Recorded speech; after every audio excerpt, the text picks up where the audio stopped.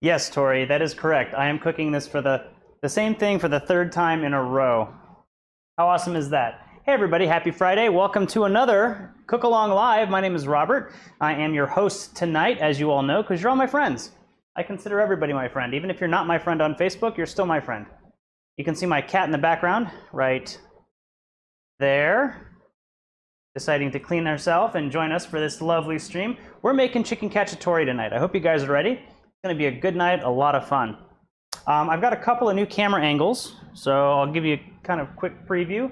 Got a little bit nicer food layout here, food spread, and hi, how are you? You can see the rest of my kitchen now, and you can tell when I'm actually washing my hands. Isn't that awesome? Pretty cool, huh? So, a lot of this is just because I have all the equipment already. I'm just kind of figuring out how to make it all work with the computer. So as I get better and better, we're gonna get more and more cool stuff. The side camera over here, I actually want to turn this into a top-down camera, which will just be looking straight down on the cutting board and on the pan over here. And we'll see how I can finagle that. I might actually have to get an arm or something to get that camera up over me. But that's an old video camera that I've been using. I have had it since, I don't know. When did Nine Inch Nails start doing their Lights in the Sky tour? Then, like 2000, 2002, something like that, long time ago. Old camera, works good, does HD, can't complain. Cell phone is now over there, so if I need to go check it, I can. It's no longer one of my primary cameras, and of course my vlogging camera is right there in front of me. Hello, cat. What are you doing? Go away. All right, let's get started with the chicken. Now I, being the avant-garde type of person that I am, actually went out and got a whole chicken. And we are, of course, going to tear this guy down live for Facebook. Sound good? Anybody else know how to take down a chicken? Tear down a chicken? Break down a chicken? Whatever you want to call it. It's actually not that difficult. It's actually pretty easy. And this chicken I got for about 10 bucks. So way cheaper than just getting the breasts. You get the entire chicken. The way I like to do it is I actually like to remove the breast first. I find where the breastbone is, and then I just kind of take my knife and cut straight down along the side of the breastbone, like so. And what's going to happen is you're going to feel a bone right in here, and this bone is the wishbone. If you follow the wishbone with your knife, it'll take you all the way down to the bottom of the breast, and you can actually almost cut through it down to the cutting board. And then you can just kind of peel it back with your fingers. Let me turn it this way so you can see it. You can actually kind of peel it back with your fingers, and you can see that the meat almost separates right off of the cavity. And then all you're doing is using the tip of your knife just to kind of help it along and keep it separating from the carcass. I'm very careful here. Cut the skin down like that. Cut along, you're going to see the rib cage is right here. You're just going to cut along the rib cage with the tip of your knife. If you've already got your chicken like dressed down, don't worry about it. I'm just going to go through this real quick. And I'm just using the tip of my knife to cut up as close to the body of the chicken as I can go. Now, when I get up here, this is actually where the wing joint is. So I can see where the ball and socket is for the wing. And I know this is getting a little graphic, I'm sorry. But this is just to kind of demonstrate how simple it is to save some money when you want to cook some chicken. So there we go. The breast and the entire arm is off. Wing, arm, same thing, different animal. And then once we cut through the skin over on this side, there we go. And this thing is already kind of unattached, so you're just going to be cutting around to get it off. There we go. Wing and breast separated. That's one side. We're going to do the exact same thing on the other side. We're just going to follow where the breastbone is and cut right down. I'm not going to take as much time explaining what I'm doing on this one. I'm just going to go through, and you can see how quickly you can kind of take down a chicken, tear down a chicken, break down a chicken. There's like 15 different ways you can say what you're doing. This is also really cool because you're getting the most meat you possibly can. A lot of the time, if you just buy the breast or whatever, it's mechanically separated, and that doesn't really do much more than just shred the chicken apart. And you lose a lot of the smaller pieces of chicken. So you get maximum yield this way. How's everybody's week been? Have you guys had a good week? It was my birthday. I spent the day yesterday at the Contra Costa Food Bank, our local food bank here. We were very, very, what do you call it? Socially isolated from each other. Everybody was wearing masks. They provided us with gloves. We obviously had to wash our hands anytime that we left our station, and we were just sorting. We were taking food that had been donated and moving it into bins. Today, I believe they were actually boxing the meals for families that need them. So there we go. Second breast has been removed. Just find kind of where the wing attaches. And if you cut right in between the ball and socket, the wing comes right out. You don't have to put much effort in at all. 2 pieces of chicken breast, got 2 wings, and taken most of the meat off of this guy. So now it's time to get the thighs out. So what I like to do is actually start up on the top here. We can see the skin here. I just like to kind of cut through. And then again, I'm just going to kind of go and look for where the joint is, and you're just going to cut through the joint. Joint is right in here, and I am trying to keep one hand dry and one hand touching the chicken. And just try and kind of follow. I don't know if you guys can see it on that camera, but you can see, let's see, right in there, you can see kind of where the bone is attached, and you just cut right through. I don't know if you guys could see that or not. A little hard to do monitoring on the video monitor as well as take care of the chicken at the same time. But yeah, so that's what we did. Today they're actually distributing the food, which is awesome. They're putting it into boxes so that families who actually need it can go in and just pick up their food. So we got our thighs and our drumsticks. They're together. We got our breasts and we got our wings. And now we've got this lovely piece of chicken that we can use for stock. If you really want to go in, there's a couple of really tender pieces of meat back here. They're called the oysters. I don't care. I'm just going to use the whole thing for stock. I am going to separate the drumsticks and the thighs, though. You basically, again, just find kind of where the joint is, and just cut down. You'll find where the socket is, and you can cut right through it. And then we got a chicken thigh, we got a chicken drumstick.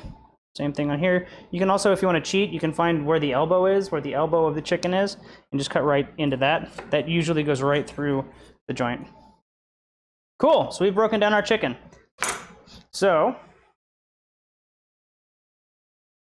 next step is to wash our hands, of course. Yeah, what do you guys got going on this weekend? Anything fun? Some of you guys on the East Coast who don't generally cook along live with me, have you guys been making any of the meals that I've made, or is this just entertaining for you? I'm actually curious because I'm trying to inspire people to, you know, do their own cooking, kind of get into it, have some fun, because that's all cooking is. Now, if you get into baking, baking is a science. That's a totally different story. But cooking should just be like, enjoy yourself. Have a good time. It's not something that you should really take seriously. Well, if you want to eat, I guess it should be. But you don't have to take it that seriously. You can really do whatever you want. Let's do there. Cool. So we got our chicken going. I'm going to go ahead and get my pan on medium high or high. And here's the thing. The reason that I say food is kind of fun and you should try and keep it fun, there's like 15,000 different recipes for chicken cacciatore. All of them claim that they are the original recipe and that they are authentic. I don't really think that any of them are authentic. I think that they're all just kind of whatever anybody wants to throw into a pan, and that ends up being chicken cacciatore. So the reason that I took a chicken and broke it down from full chicken into these individual pieces is because I want all this skin and I want all this chicken fat. A lot of chicken cacciatore recipes, they ask you to use boneless, skinless breasts and then to flour them and then dust off the flour, and then you're going to be sauteing that in the pan to get some browning and color and stuff like that. Why would you do that when you have all of the flavor in the chicken skin already and it's going to taste like chicken, it's not going to taste like flour, right? So, I mean, there are certain things that people do that are kind of, I feel like they're shortcuts. People are just, and it took me what? Let me check the time. It took me like less than a minute to break down the chicken. Less than 1 minute, even though it took me 10. That's fine.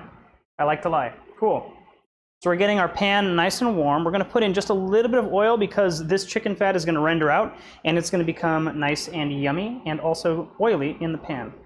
So I just want a little bit just to kind of coat the bottom of the pan.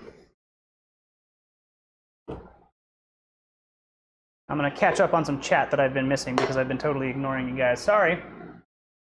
Yes, Buttercup was there. Cook the whole chicken first before doing all of this? Yeah, I mean, you can definitely cook the chicken if you want to first. The problem with that is now you've lost the flavor of the chicken skin in the pan. It's in the chicken. And when you deglaze the pan with wine later, all of those chicken flavors from the bottom of the pan that have been kind of cooking there release and kind of get released into the sauce that you're going to put the chicken back into. So that's why I like to just do all of this while I'm cooking the chicken if you do chicken cacciatore. For other things like roast chicken, yes, 100%. I'll just roast the chicken and then take it apart, and just as easy.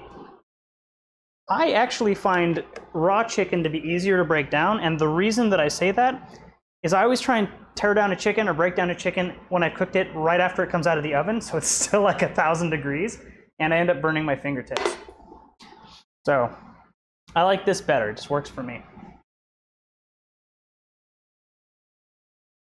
Oh, man. Why are you back in the office? That's terrible. I know Georgia is kind of backwards with what they're doing with all this shelter-in-place stuff. And yes, you can quote me on that. And I know my pan is smoking over there. That's exactly what I want. Yeah, but I really think if you can work from home, you should work from home. Cool. So before we get our chicken in here, we're going to season it generously. I like using kosher salt. The salt granules are usually about the same size. It's a nice, mild salt flavor, and it really kind of adheres to the chicken, anything that you're cooking, really. If you're sprinkling it on anything, the granule sizes are big enough and irregular enough, even though they're the same size, that they stick to everything. Whereas if you use iodized salt, it's a very concentrated salt. It's too potent. If you put this much iodized salt on the chicken, this is going to be way oversalted. Go ahead and put some pepper on these guys. Now the reason that I'm letting my oil burn, or not burn, but start smoking and kind of get going, is because I want these guys to sear really quickly in the pan. Just go ahead and get that going. And I'm going to start with the biggest pieces, which are my chicken breasts, and I'm going to lay them skin down and lay them away from you. That way if any oil splatters, it's splattering the opposite direction. And I'm going to do this guy on the other side of the pan like so.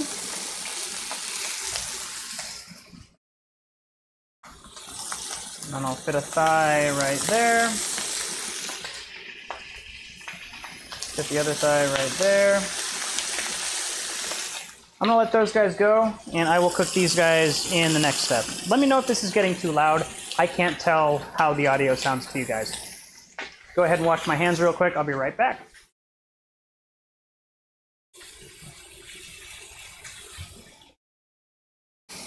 Always wash your hands when you're handling meat of any kind, just to make sure you don't get any of the bacteria from the meat on your hands. Ooh, lime sausage. That sounds awesome. Yeah, Michael. Yeah, I know you're in Florida. Definitely a little bit late to be cooking right now for you. Unless you want a midnight snack. I mean, this would be a pretty good midnight snack. I'm just gonna let that hang out. Let it brown. It's going. It's good. You want the flavor, you want the browning, you want that all on the bottom of the pan. I still haven't taken a sip of my wine. While I'm waiting for this to brown, I'm gonna season the top part of the chicken here, because we only got the one side. And again, if I was using iodized salt to put this together, this would be way over salted. Kosher salt, you can actually see how much you're seasoning everything, and you don't have to worry about like way overdoing it.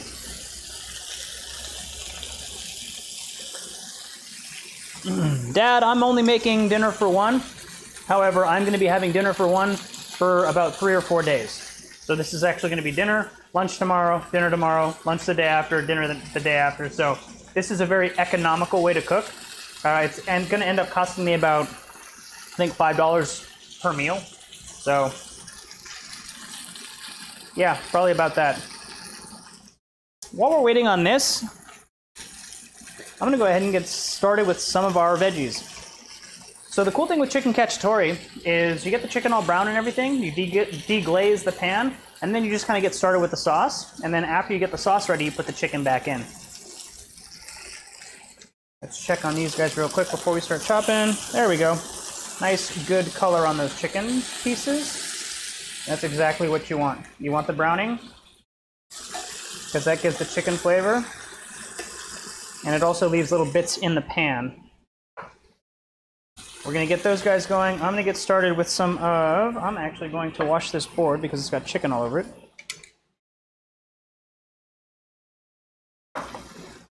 So let me transfer some of these bits onto the tray. Bring this over to my sink. Hello. How are you all doing?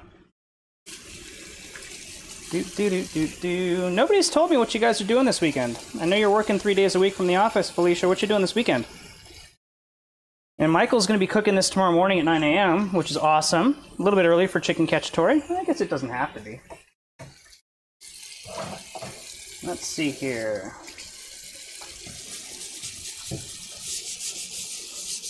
A little bit of soap. Just scrub down. We're good.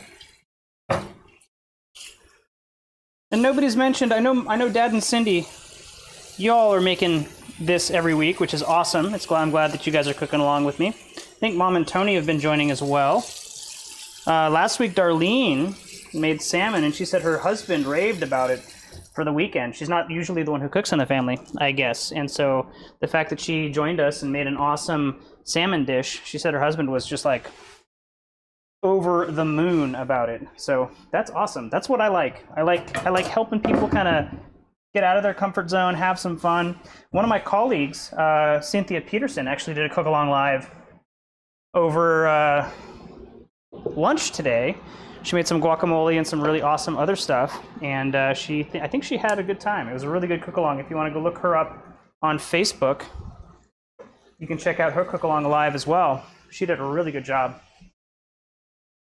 What do you guys think about the camera angles? I'm trying to make it a little bit more, I guess intimate is the word. Make it seem like y'all are here, make it seem like y'all are hanging out with me.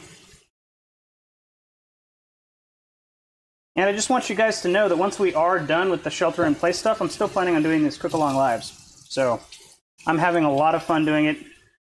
I think it's a lot of entertainment value for me and you.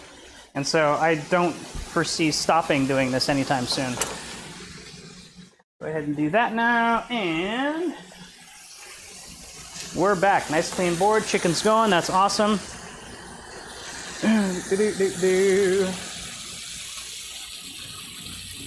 Oh man, I'm still on DCS. I can't fix that at the moment.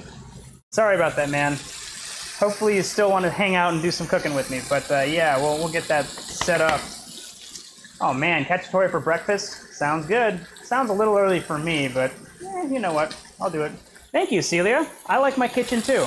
I've actually done some customization. All of these cabinets are from my dad's old house, and then he installed some new ones there. Really, really cool stuff.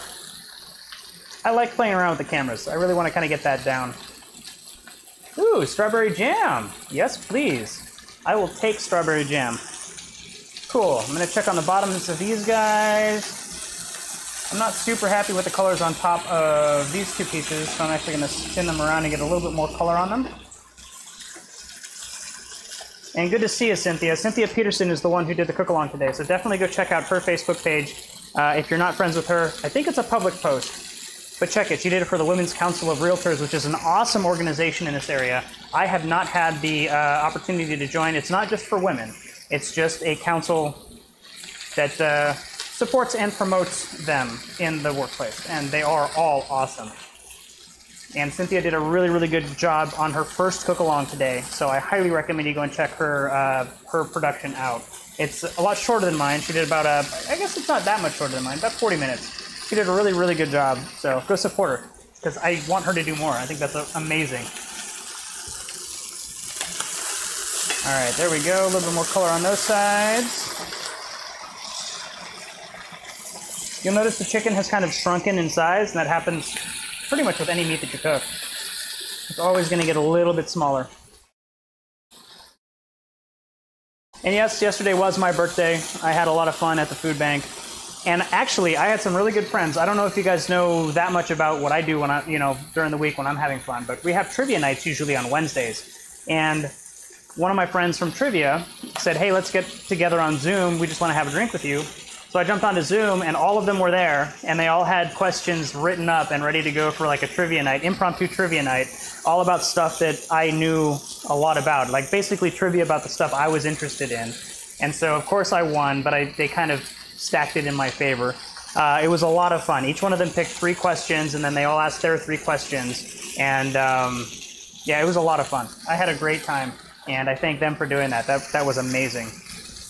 These guys are pretty much done. I'm going to grab another plate so that I can pull them off real quick and let them rest. While I get the rest of the chicken going, and then we're going to start cooking all of the rest of the veggies and things. So see, you guys want a lot of color on these chicken pieces. You definitely want to get some browning on there. And you're going to notice that there's fond left in the pan. The fond is the little bits. You can see all the little chicken bits in here. You want that. That stuff is gold. And that is why I don't cook my chicken beforehand when I'm doing like a chicken cacciatore. Because you're not going to get that color in the pan if you do it that way. All right, we're going to do our wings. One on each side of the pan. And the drumsticks. We've already got most of our color and flavor in the pot, in the pan, in whatever you want to call this thing. Right now I've got those guys going just to kind of get brown, get started cooking. So when we put them in the sauce, they finish cooking. Yeah, the Zoom trivia was a lot of fun. I had a great time with that. That was an amazing way to put that together, and they did a fantastic job. It was so much fun. So we're going to get started with the base for the chicken sauce, the cacciatore sauce. Chicken cacciatore, from what I've read on the internet, is supposed to be hunter-style chicken. And I guess when hunters went out and hunted chickens, they would kill them and then just throw them into a pot at their hunting ground or their campground and throw in whatever veg they had in the area and cook it with that. So that's really all chicken cacciatore is supposed to be, just kind of like a really easy, quick, thrown-together chicken. I think that it's kind of lost that a bit over the years, and now it becomes kind of more of a production. You can do it however you want. I have olives that I'm going to throw in. I have mushrooms I'm going to throw in, bell peppers. If you don't like any of those things, just leave them out. It really doesn't matter. There are recipes everywhere that have all kinds of different styles. Oops.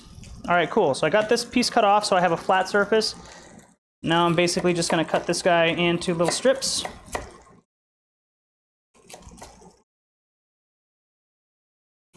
And by little strips, I mean long strips.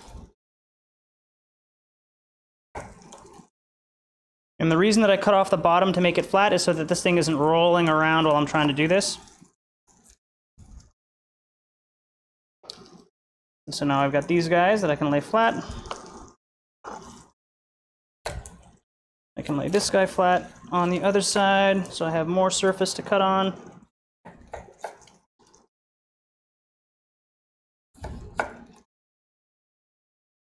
Cut through him.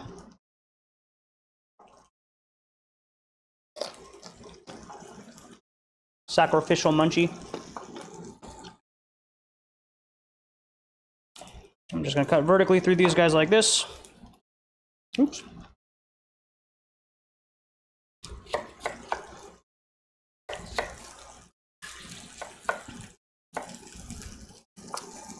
And then we'll just go zoop, zoop, zoop, zoop, zoop. Always curl your fingers in so you don't cut yourself. If your fingers are curled, it's very, very hard for your knife to get into your actual finger. And I'm just doing a really rough chop. If I really wanted to get these guys down fine, I could focus and take my time, but for this, it's not super important.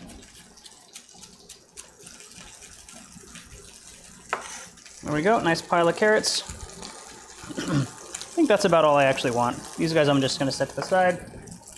We'll flip these guys over.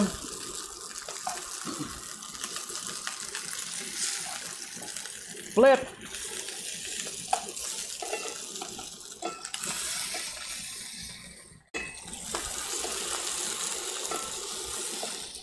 Get a little bit of color on the other side, and then we'll take these guys off and start putting our sauce together. While we're doing that, we're going to grab our celery. Celery is actually really easy. What I'm going to do is I'm just going to cut it down the middle, like this.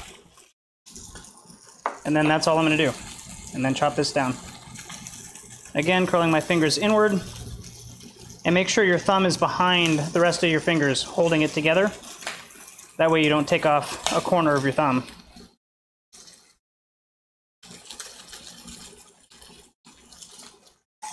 There we go.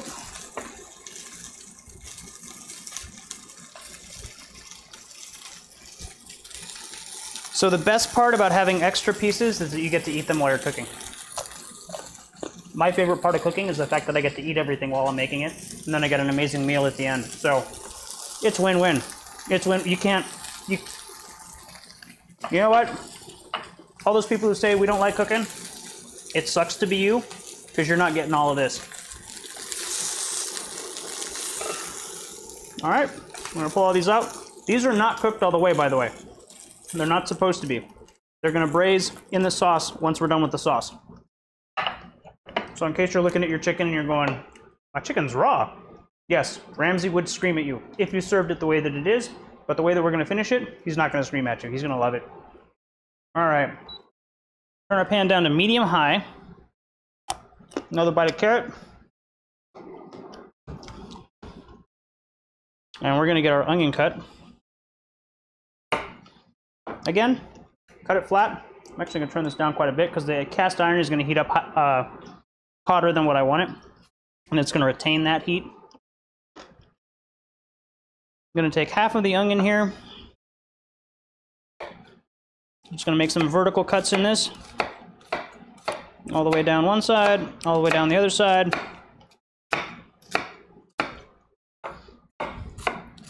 And then I'm just gonna chop it down like that. Chop it down like that. Continue like this. And notice that all of my piles here are about the same size. I'm actually gonna have about double the onions because I am gonna cut the other half of that onion. And the onions break down really quickly and become almost nothing, but they impart all of their flavor into the pan. Look at that, nothing left over. Little itty bitty heel of the onion. Root, whatever. Same thing with this guy. Just cut them down that way. Cut them down this way. And choppity chop all the way home.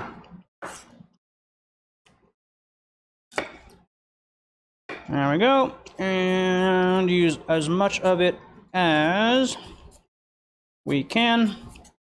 Perfect. It's all right if I get a little bit of celery in there, but I want to focus mostly on the onions because I want those to kind of what they call sweat. They release all their water and they start caramelizing. But I don't want this too hot. I want to put that on maybe medium, a little bit hotter than medium, not quite medium high. We're just going to go in the pan. You want to hear it sizzling.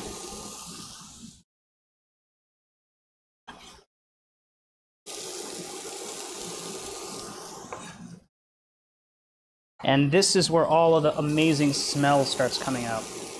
The onions mixing with the chicken. As the onions release the liquid that's in the onion, it's actually acidic. So what it's gonna start doing is starting to break up those chicken bits that are stuck to the pan.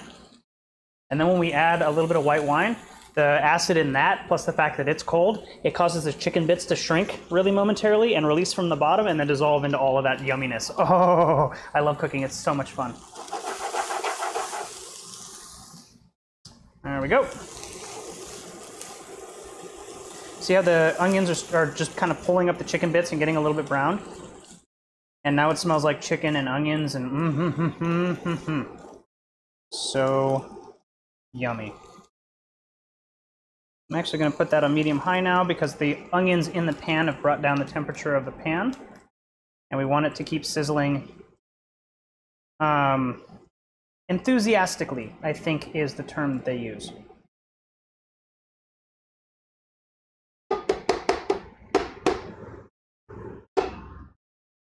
All right. Turn that up a little bit higher, get that going. We're gonna add a little bit of salt as well. And that'll kind of help the onions release some of their fluid. And pepper, because we love flavor. There we go. All right, let me catch up on some of this chat that I've been missing.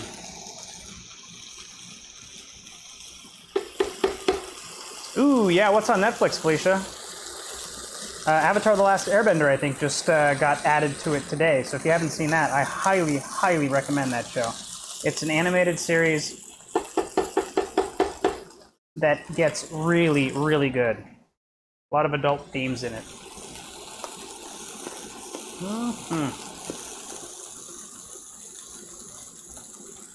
Yeah, you can cut the chicken breast in half if you want. Before I put it back in the pan, I'll probably end up like chopping it up a little bit.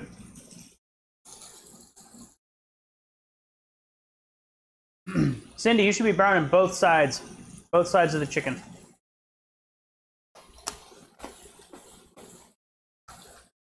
Yes, Felicia. Same. I'm gonna be watching through it this weekend. Athena, yes. I can definitely put together some dinner parties. This is gone.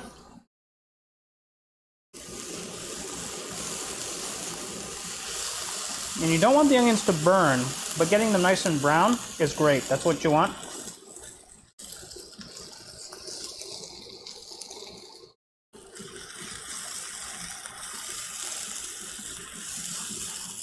And at this point, I'm going to add my carrots and celery to this as well.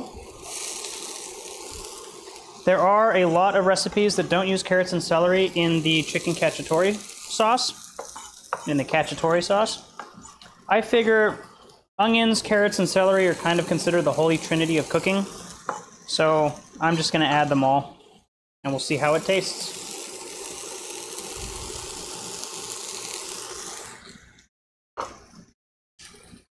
And I may need a bigger pan.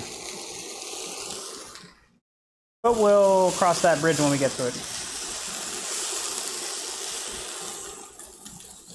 So I'm going to get these guys nicely incorporated. You're going to notice that the carrots are going to get bright orange, the celery is going to get bright orange, and you're going to hear a lot more sizzling now.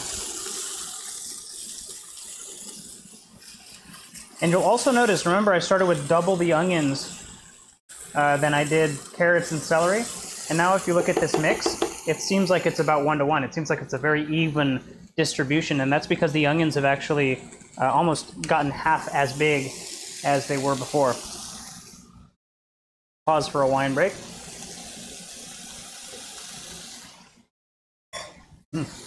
Yum, yum. All right, as this is kind of going and sweating and getting nice and yummy, I'm going to turn it down to medium heat. And I've got some garlic cloves here. Light tap on all of these cloves. Not crushing it, just giving it a nice little love tap. And what that does is makes it super easy for the skin to peel off. And just tossing the skin right away.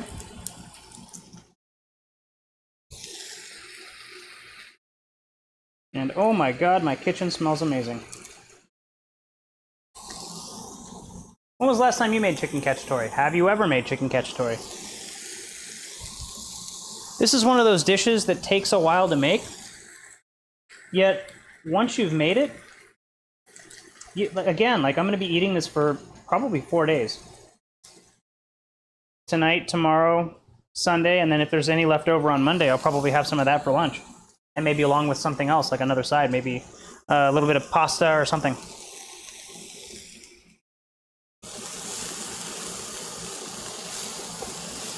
Take a second to come back over here and mind my veggies.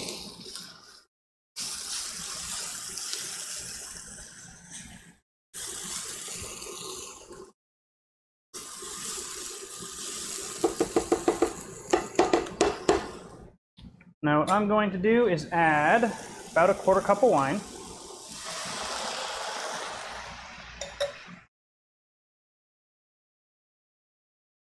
And of course we've got the refill at the ready. But what that wine is going to do is it's going to pull all of those brown bits off of the bottom of the pan. And now as we stir it together, we're just incorporating all of that chicken flavor into the vegetables.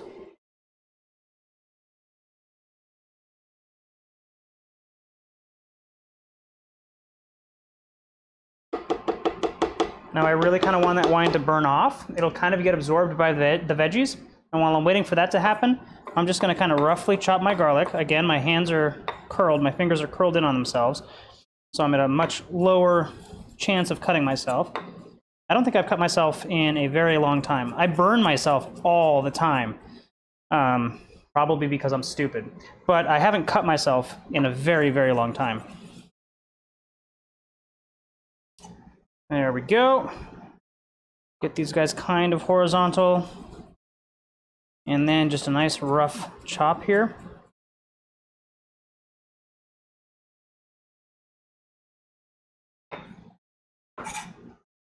Awesome. Oops, not quite what I wanted to do. Get this churning. Now see, here is a classic example of where I made a small little mistake in what I was doing. I actually wanted to add the garlic before I put the wine in. So what I'm going to do is let that just kind of bubble off a little bit. Scrape it away from the center of the pan so that I have a nice flat surface here. And then just garlic on there to toast up a little bit. Again, a lot of people think that cooking has to be perfect. It doesn't. You can make mistakes, you can come back. If you watch the chicken parmesan episode, I think I asked you in the next episode or in the comments if you guys noticed what I did wrong. I forgot to sear the chicken before I put it in the oven. So the chicken was just, I mean, it was baked, tasted great, but it didn't have that crust on the outside. Oops.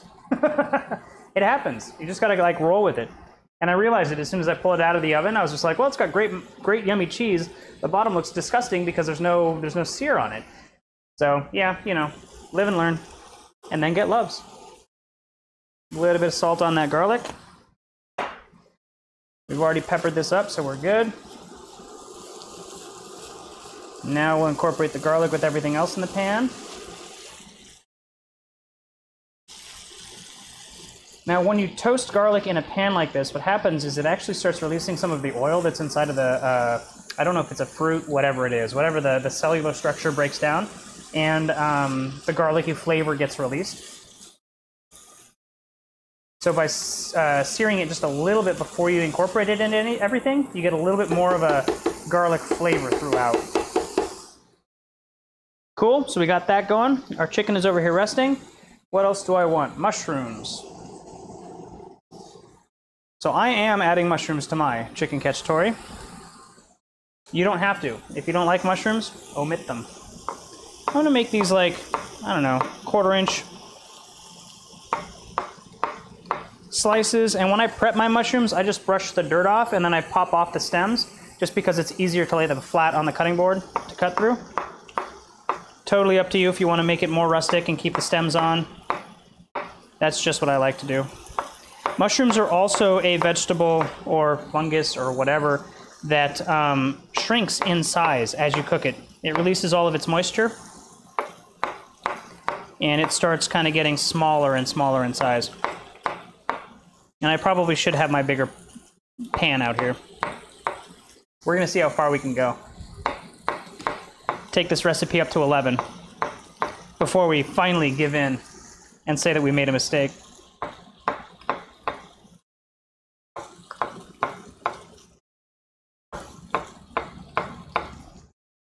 Cool, those guys are done. You'll notice that all of the vegetables are getting smaller in size as they release water and cook down. And that's why they call it cooking down, because you're cooking it and it's going down in height. Mushrooms into the pan.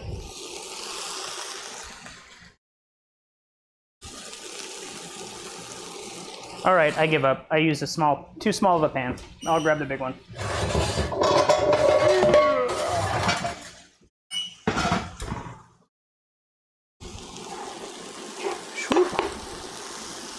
So, here's what I'm gonna do. I'm gonna put this over here on one of my burners behind. And just keep it going at medium heat. Wipe this out a little bit. There we go. And I'm gonna put this on max sear to warm it up real hot, real quick.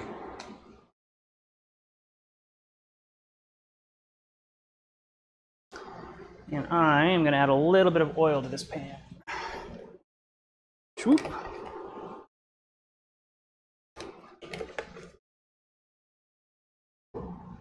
You basically just want enough oil to kind of coat the bottom. And have a little bit like a tablespoon down at the very bottom in like a little reservoir. That's what you want. Good to go. I'm gonna let this heat up a little bit before I toss that in. While I'm waiting on this to heat up, I'm going to tear down my pepper. Peppers are one of those things that people get really intimidated by because they're round, they're cylindrical. They're really, really easy to take apart. Let me show you how. I'm basically just gonna take my knife, I'm gonna cut off the top, like so, straight down. And I'm gonna cut off the bottom. I'm not gonna cut off the bottom. What I'm gonna do is I'm gonna cut a slit from the middle of the bottom, straight down. I take my knife, let me switch to this view. Cool. I'm gonna take my knife and I am going to keep it flat on the cutting board and just cut straight across while I roll the pepper around like so. Pepper's done. Anything on the bottom, I can just cut it off. All the seeds, all done. Good to go. This I can cut in half, and now I can make nice strips with that. If I want, I can actually cut around the stem here.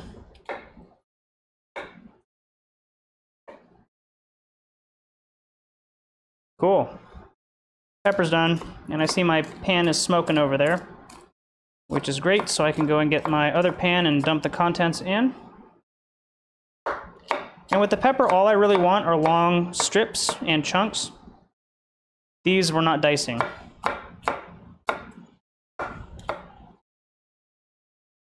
Some people put red and green, some people put red, yellow, orange, some people put all kinds of different colored peppers in here.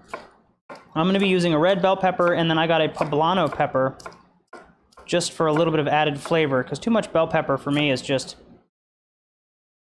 I like a good bell pepper, but I want some other flavors. Cool. Turn off that burner, bring this all back over here. There we go. Ooh, this smells really good. And that is an adequately sized pan.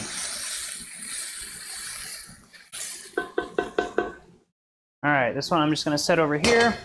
The only downside is now I have to clean 2 pans instead of the 1.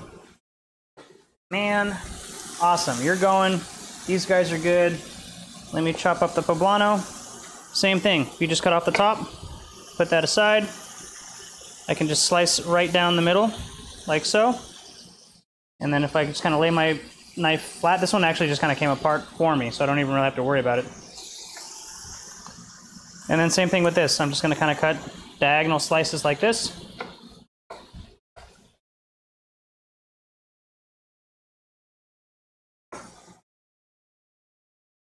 And our peppers are ready to go in.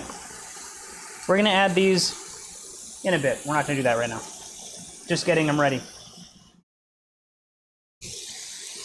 And the last thing I'm going to get ready before I pour it in, and turn this down to medium-high, not sear anymore because I don't want to sear anything. There we go. We can see the mushrooms are kind of getting smaller. They're releasing a lot of their moisture as well. The veggies are releasing their moisture.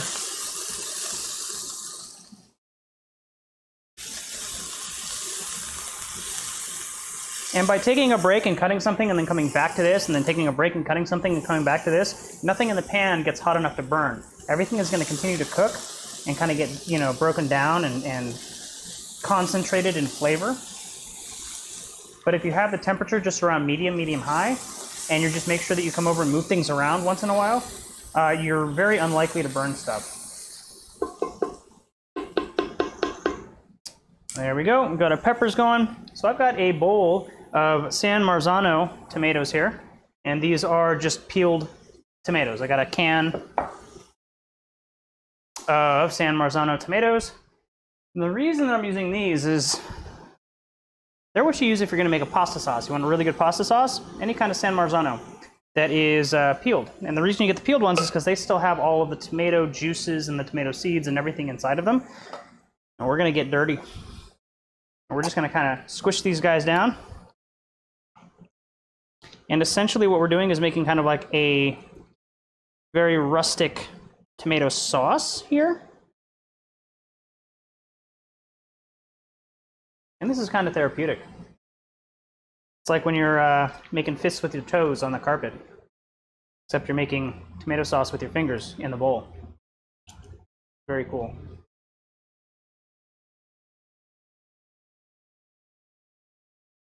Ooh, yeah, yellow peppers are awesome. Hey, Steven, how's it going, man? Oh, yes, mushrooms are amazing. Cheese is great, Hobbit. Yep, you can throw the chicken sink in. I've also got olives. I think I told you guys that at the beginning. Now what I'm going to do is go wash my hands real quick. This is soupy. It still has chunks of tomatoes. The tomato chunks are actually going to kind of start liquefying once they hit the hot pan. So let me see if I can do this without dripping all over the yikes kitchen floor. We made it. No drips. Now for that, I don't use soap. It was just tomato sauce, tomato juice. I just kind of rinse my hands off, wipe them down on the towel. Now I'm going to turn up the heat because this is cold and I need to get it up to temperature, but I'm not going to turn it up super high. I just want it on like medium high, a little bit on the higher end of that. Thank you, Julie. These go right into the pan. I'm going to add a little bit of water to this and kind of like do this to get all the rest, and then pour that in here as well. I just have my faucet on very low, and I'm just kind of rinsing down the sides here. Guess I could have switched to that camera before I went over there. But see, not too much more water, another maybe cup. There we go. If you have chicken stock, you can always use that. I don't happen to have chicken stock, so I am not.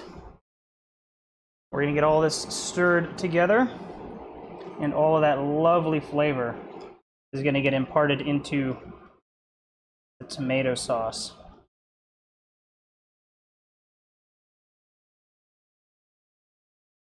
And that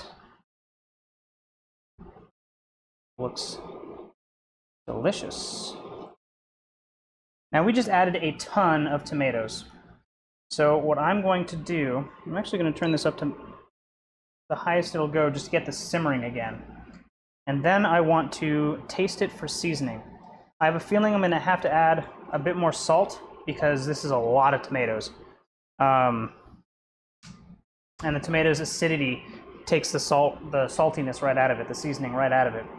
So I'm going to turn that down to medium-high, let that kind of simmer a bit. Grab a spoon and taste.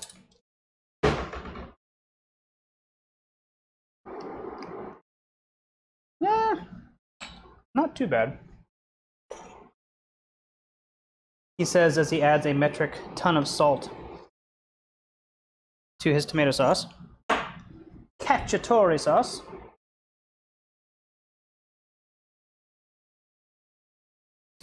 Get that all stirred in. You don't want to oversalt this. You want to salt this just until you can kind of start to taste the seasoning. Because what we're going to do is we're actually going to put our chicken back into the sauce, and we're going to let it braise in the sauce. As the sauce cooks down, it's going to be evaporating a lot of the water out of it. That's what all this steam is. So it's going to concentrate the salty flavor. So you just want to salt it till you're just kind of starting to taste the seasoning. And then as it reduces, that flavor is going to get more and more concentrated and pronounced.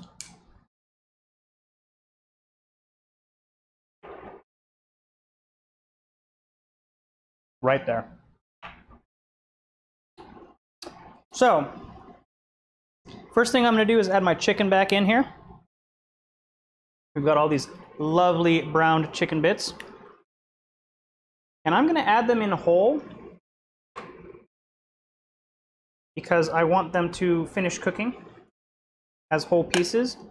And then after the fact, you can cut them down if you'd like. Actually, I will cut those chicken breasts down because they are gigantic. My mother has a point. We're going to get these guys covered with the sauce.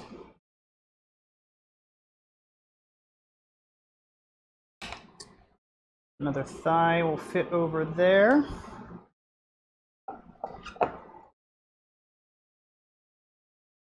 I'll just go ahead and cut right down the middle here. On the plate, I have no shame. Can you imagine if I had kept that other pan and tried to fit all of this in there? I don't think it would have worked. Like I said, sometimes you just got to admit your mistakes and move on.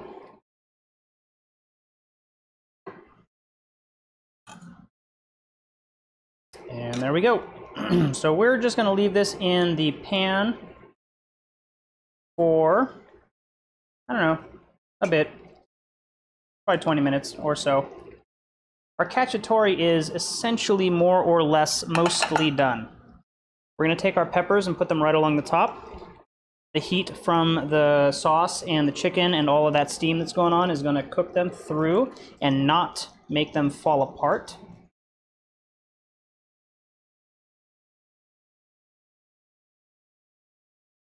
We're good on that. Any juices that you have on your plate, make sure you pour them in as well. That's just flavor.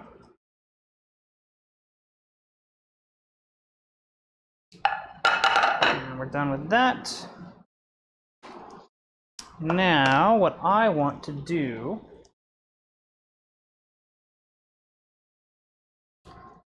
is I have some basil that I'm going to add. And again, like we did last time, but several times, we're just going to roll that into like a cigar shape and just cut through it. This is the best way to julienne basil.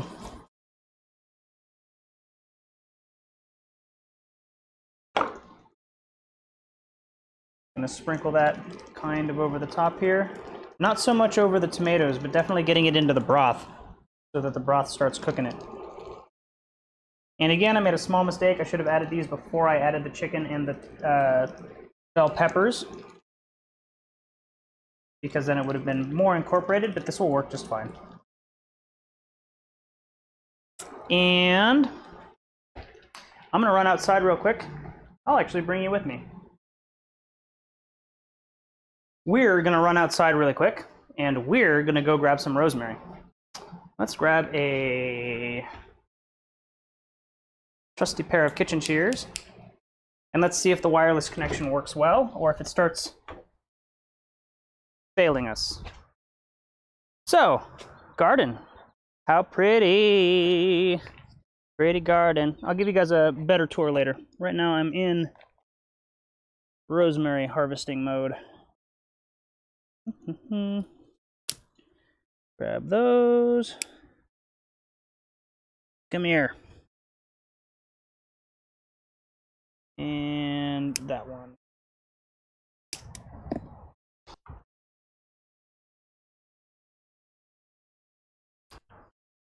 Shoot, shoot, shoot.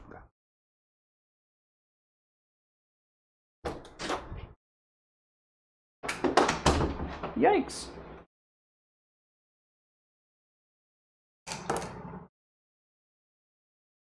There we are. Rosemary from the garden. Just gonna stick a sprig of this at all four corners. And let that all kind of meld together. I turn this down to medium, and I want it simmering. I don't want it boiling. At this point, you can also add dried oregano, which is probably something that I'll do, and also red pepper flakes if you want a little bit of spice, which I'll probably do as well.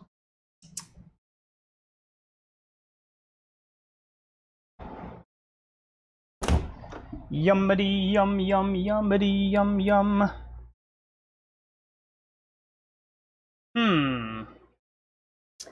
I won't be adding red pepper flakes because I don't have any red pepper flakes, but I am going to add dried oregano.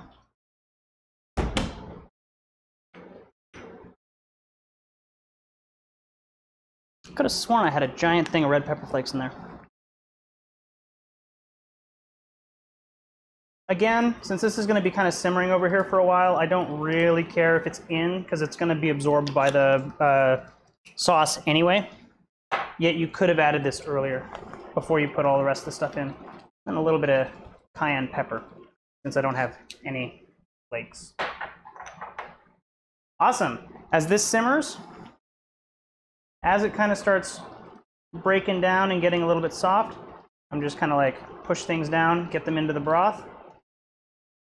The peppers are already getting soft, so I know that they're going to be nice and cooked.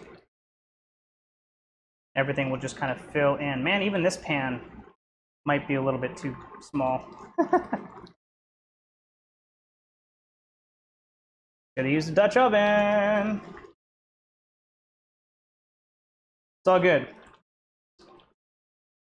All right, we'll let this kind of sit here and simmer for a little bit. Let all the flavors kind of meld. Let some of the moisture evaporate. While we're waiting on this, I'm going to go ahead and actually cook some green beans. So, let's use our multi-tool camera over here that we've got. Check this out. Can you, let's see, will you fit there? How does that look? That looks pretty good. Get the lights on over here. Burner up. I'm just going to go ahead and reuse this pan. I'm going to clean it anyway, might as well. As that heats up, I'm going to come back over to my cutting board. And I'm just going to cut one clove of garlic down. Peel off the skin again. I'm not looking for, and I've got a little bit of a blemish on this side. I'm just going to kind of cut it out. I'm not going for super fine here. I just really want to get the garlic kind of chopped down. Now what you could do is just smash it down flat like that. And then all your pieces are going to be very small. And it's going to break down really quickly in that pan. Now I've got some French beans over here. And you could definitely blanch these before you cook them. I personally like them to be a little bit crispy, like on the inside. I like them to have bite. I like them to be more al dente than soft. I think that soft beans just, they don't really do it for me. Now, if you're making like a bean stew, different story. But if you're just doing like grilled beans or pan-seared beans, I don't like those to be soft. I think that they lose some of their character, I guess. So I'm going to take the garlic here. We're going to go over to our pan over here. It is feeling a little bit warm. We'll get our garlic in, and then we'll come back with some oil. Turn the heat up a little bit, add a little bit of oil. There we go.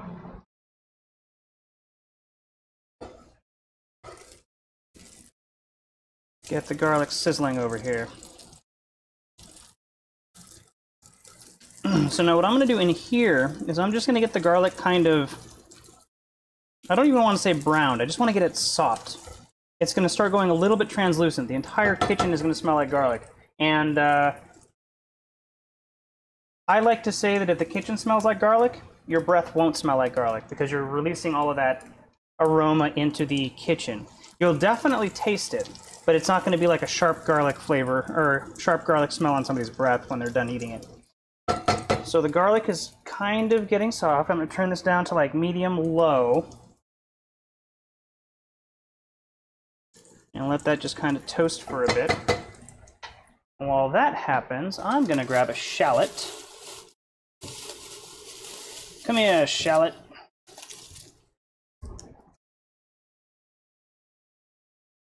Grab our shallot, cut the front off, peel the skin off.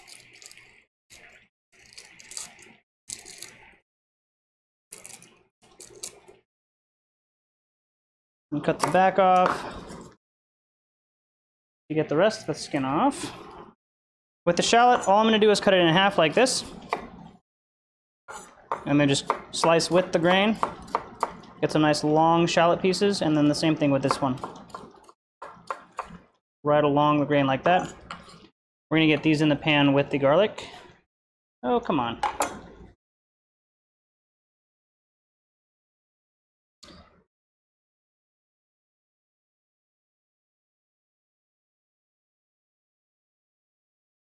Now the pan's getting a little too cool, so we're going to turn up the heat on that bad boy and break up our shallots.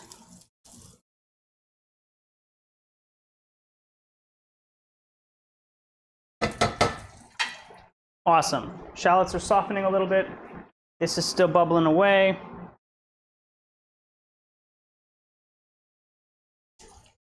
Now we're just going to take our beans, toss them in.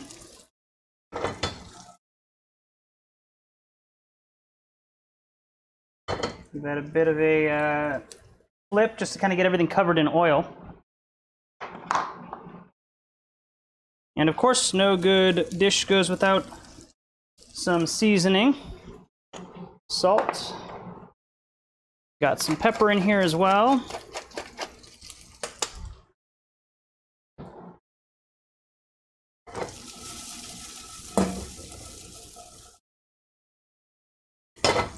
There we go. I'm going to show you a real quick trick to get these guys cooked up in a hurry. But I'm going to let them sear for just a little bit longer before we do it.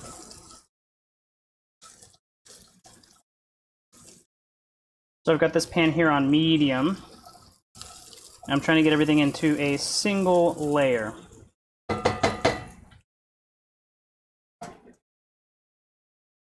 guys want to know the secret? I'll tell you the secret.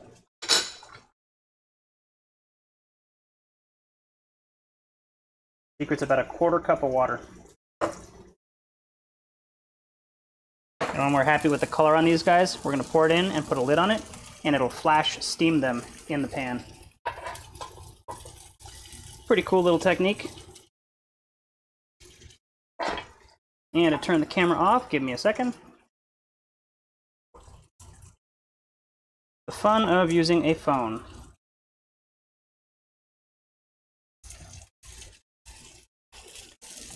There we are.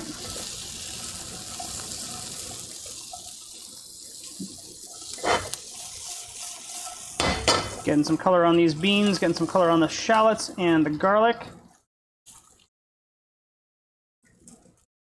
One nice layer here.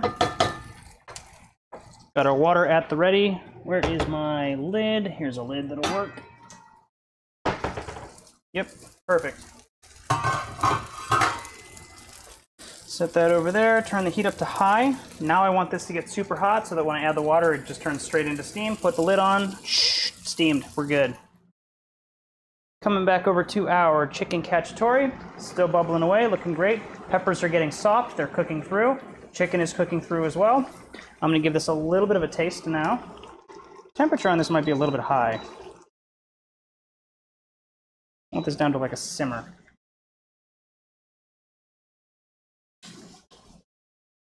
But there we go.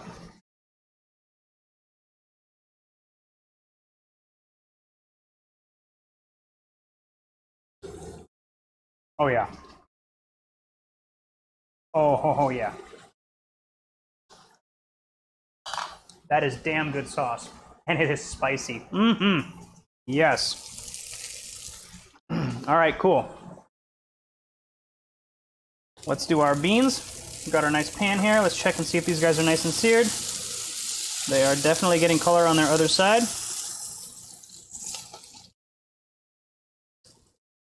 Pan is feeling nice and hot. And here we go.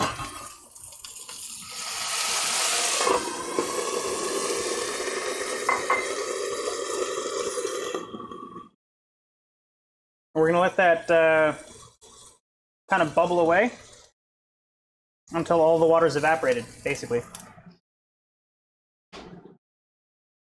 And so that's a real quick way to steam beans. Hey, Annika, how's it going? Thank you, Laura. Ha, Julie. Yes, that did not go. Nowhere near my hair. My hair is. I'm just gonna become shaggy. It's gonna be awesome. Dean, you can put sugar in. I actually like it to be a little bit tartar.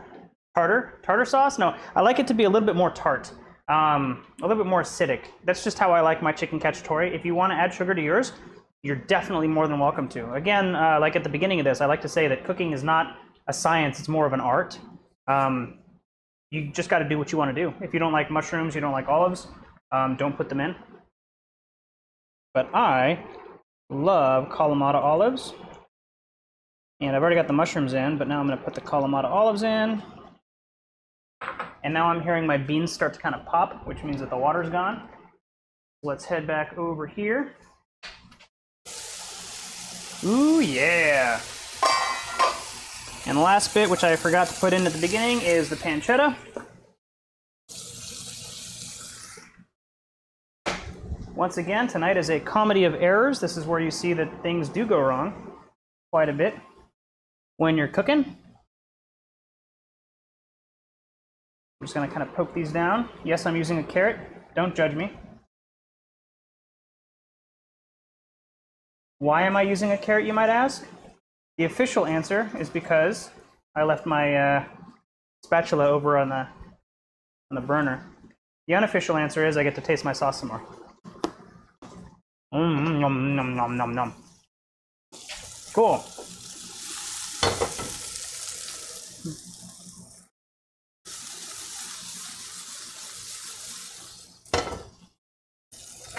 Beans are cooked. Garlic is nice and brown, but not burned. These are still going to have a nice al dente crispiness to them, which is exactly what I want. Turn this down to low, like very low, and just let them stay warm in there.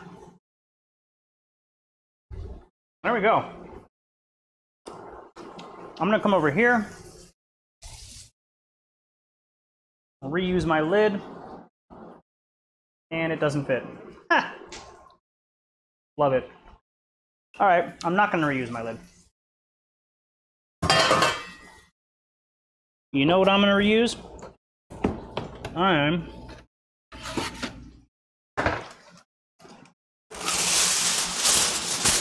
done playing games, chicken. This is war.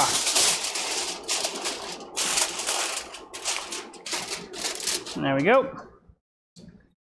And shoop, shoop, shoop, shoop. So that some of the steam comes out. And the induction thing turned itself off because it's been cooking for too long. So I'll just turn it back on. We're good. This will keep simmering. We're all good. So now I'm really just giving this another like 10 minutes. The beans are pretty much done. So I could probably actually plate the beans up right now. Should we do fancy plating or should we do like normal rustic plating? We'll do rustic plating. This is a rustic dish.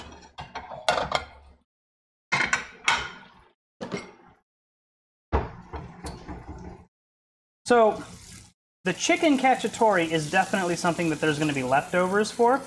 I'm not going to make leftovers of the beans. The beans would be like a two-person serving. If we come over here and take a look, like this is enough for probably 2 people. So I would always cook the beans fresh. The reason being, in the fridge, they're going to kind of start breaking down even more. They're really not going to be all that palatable the next day. Again, totally up to you. If you like day-old beans, that's totally something that you're allowed to do. Nobody's telling you can't. Just my preference. The beans don't take very much time. I would just cook them fresh each time. And there we go.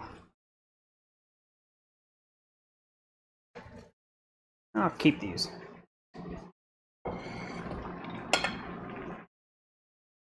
Now, in the interest of time, I'm going to start digging into this and probably grab a smaller piece of chicken.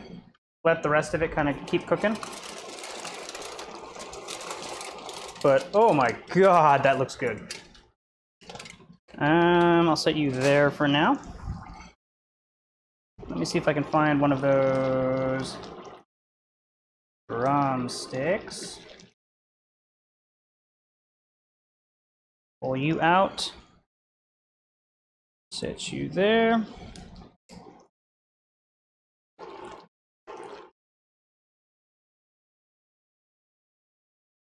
Actually, I think I'll do a breast instead. That looks good. Put the drumstick back in. Now, slotted spoon, I want to grab all these goodies and put them over the chicken. Grab a few pieces of pepper. Grab a bunch of olives. Layer this up. Turn down the heat on this guy because he is rolling and that's not what I want. But see, so what we get is we get nicely cooked peppers that actually hold their shape. They're not falling apart. We get some good mushrooms. We get some great cacciatore sauce. And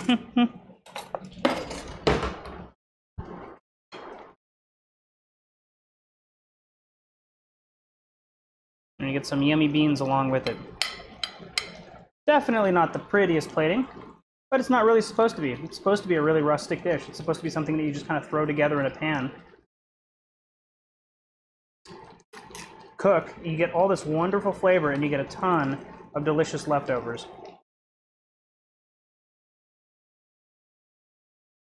I think the only thing that could make this better would be like a pot of rice, and then just put a pile of rice over on this side or something like that. Unfortunately, I did not think about that tonight. However, I am going to dig into this and give you all food envy.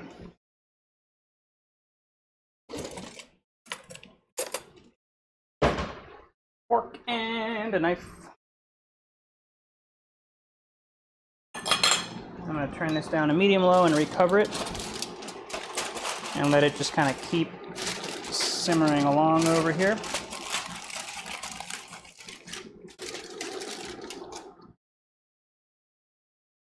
And here we go. Again, maybe not the prettiest dish I've ever plated. I'll make a better one for the gram a little bit later. But everything kind of goes together. The vegetables are very soft and cooked through. And the chicken is cooked. Just cut through this bad boy. Yep, cooked through chicken.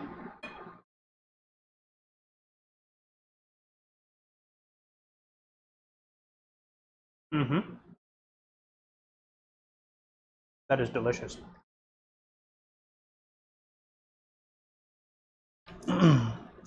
That is a wonderful chicken cacciatore.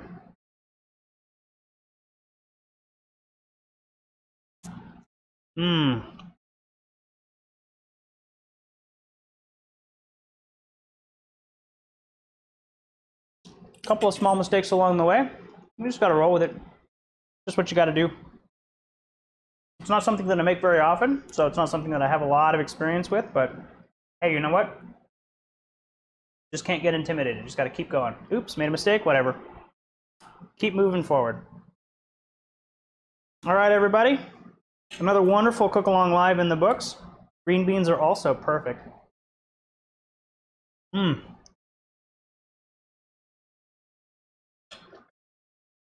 Al dente and delicious. Not soggy, not flaccid, just soft enough.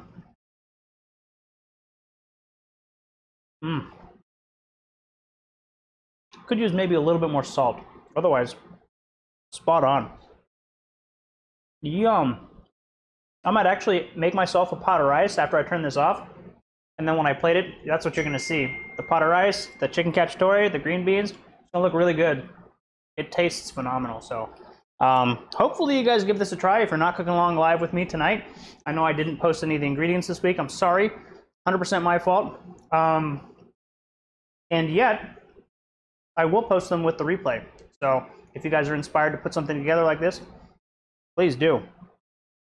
Enough food for an army if you use one chicken, or if you're a single person or just a couple, enough food for at least a couple of dinners. So excellent, excellent use of, excellent economical dinner for a couple of nights at home.